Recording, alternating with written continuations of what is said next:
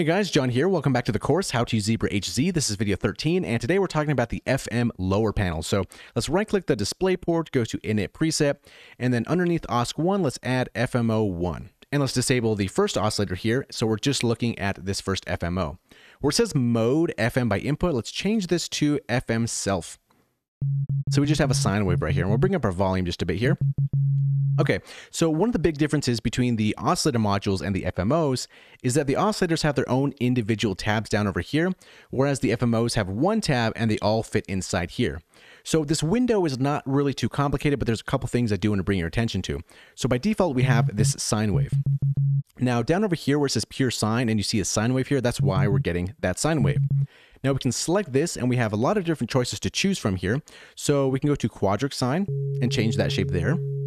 Then we can go to dual AM sine, and I'm also scrolling with my mouse wheel. It's a really nice way to move stuff around. And then we have half sine. Then we have sine shift,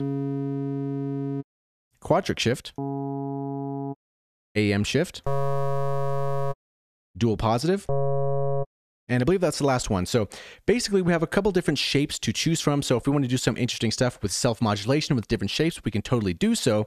So like this dual AM sine, which is kind of weird if we start FMing itself.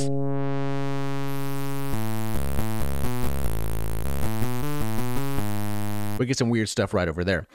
Over to the right here, we have this horizontal bar here. So basically this is key scale pitch. So by default, it's at 100%, which is correct if you want to have perfect semitone intervals. So if you want to have something different where each note isn't a perfect semitone above or below, then you can always change this value over here, something kind of weird. So what's kind of interesting, if you actually went to negative 100, something like this here, it's still going to be in semitones, but instead of, if you're going up the keyboard, instead of ascending, you're going to be descending in pitch. It's kind of weird to wrap your head around, but that's an easy way to kind of visualize what this is doing.